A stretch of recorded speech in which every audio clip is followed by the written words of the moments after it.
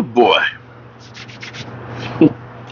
What's up, good people? Mark Holmes here, and as always, I want to say thank you all for watching, commenting, subscribing, and being part of the Joe Boo Sports Report.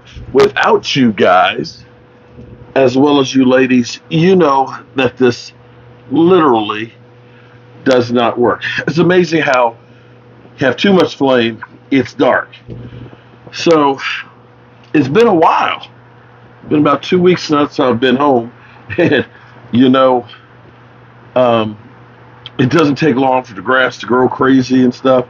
The plants have all started to come out here. My uh, his hostas and stuff are popping up and things, and the leaves are on the trees, and the helicopters. I hate these damn helicopters. You know, from the damn maple trees. It's like you got to rake leaves again. Spring is in the air. And the draft is this week. We got our live stream finish tomorrow. Game Time Brian will be here. David Wiley will be here. And early Wednesday morning, we'll be hitting the road going to the Motor City. And I can't wait. Oh, my God, I can't wait. Because as Cowboy fans, it's all we got. Now, I got to say, man, I don't know why I attract so many trolls. It's crazy how many of them that I attract. That literally their whole life is hating Dak Prescott. Trade Dak, trade Dak, trade Dak, trade Dak, trade Dak. First of all,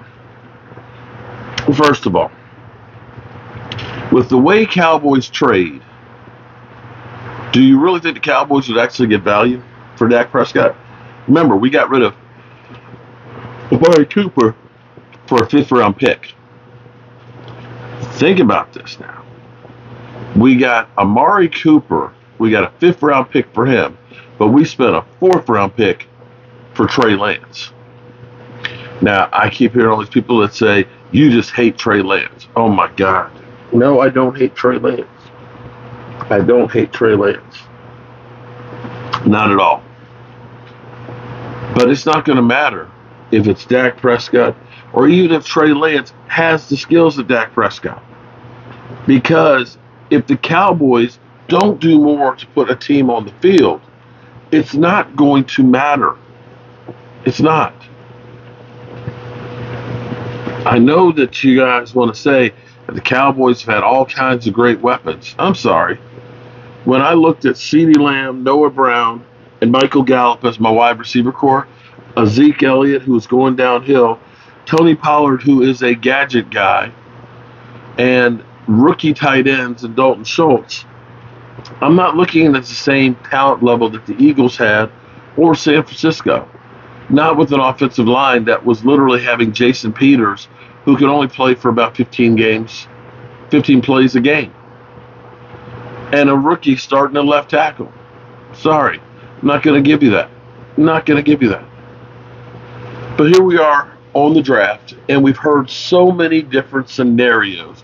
My man, Game Time Brian, his dream is that we trade back, we get a running back, we get, Powers as a center and plug him in, maybe move Tyler Seal to tackle and so on. That might happen. Listening to my man DMV, that his thing is draft a running back. Just get the running back up early and so on. And I have to say that there is a bit, when I think about this, here's the thing that I think about. Cowboys like to draft the top prospect at a position, no matter where they are in the first round. Second round, they always are trying to get first round talent at a discounted price, and they go for a guy that's had off-field issues or injuries. I hope they don't do that this year. But the case could be made when you look at the reason why I brought up that offensive line, as bad as it was, because Tyron Smith only played a couple of games that year before tearing his hamstring off the bone, and then came back and had to fill in for Terrence Steele on the right side, a position he hadn't played since his rookie year. It was truly a makeshift line. But even with that line being horrendous, the Cowboys still were 12-5. And that was with Dak Prescott breaking his thumb and Cooper Rush winning 4 out of 5 games. If you were able to do that, now you've got a Zach Martin and a Tyler Smith, 2 all-pro guards. I think Terrence Steele will be better. That I don't think that offensive line is worse than that line was 2 years ago. Which to me says maybe the Cowboys look and say, if we get another dynamic playmaker, we're better suited getting that to stretch the field.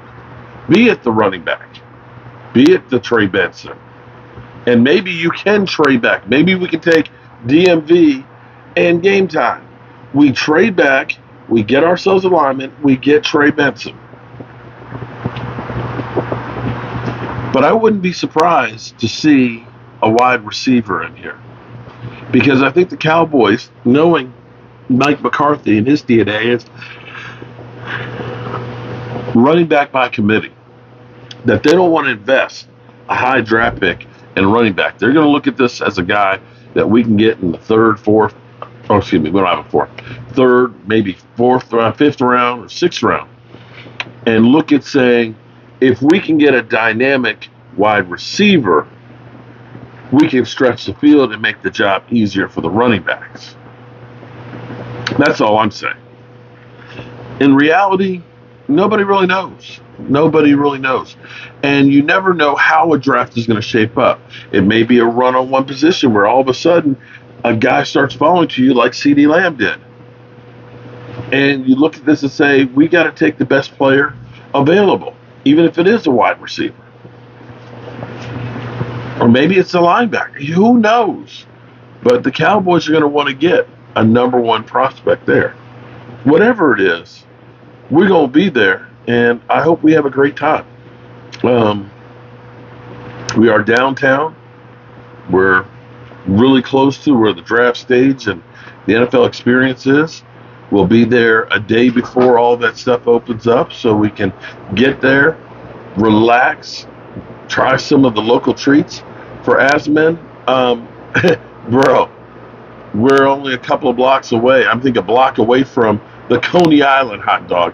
No, it's not Pink's hot dogs, but we got the Coney Island. So we'll go there and we'll get a Coney Island footlong just for you, buddy. Just for you. And of course, I got to get some of that Detroit deep dish pizza. Oh my God. And in Greektown, there was a restaurant that was right across the street from the Greektown casino that had the best breakfast. I ain't been to Detroit in probably about 8 years now, so it's going to be interesting to see how much it's changed downtown, because when we were originally going to Detroit like 2003 and 4 and 5, it was kind of rough in downtown Detroit, you know? But it's definitely a city that's turned around and now has a football team that they're proud of. So anyway, that's all I got for you guys tonight. I'm going to get myself some good rest because the guys will be here tomorrow. I got some work to do to get ready, getting all my equipment, make sure my batteries are charged, and that I don't forget anything, and so on. So I'll see you guys in the morning, bright and early. And tomorrow will be a great day getting ready for the draft. Remember, good people, remember, tell the people you love them. You might not get the chance again, good people. And I love you guys. And God willing, I'll see you guys tomorrow as we get ready for our journey to the NFL Draft. Peace.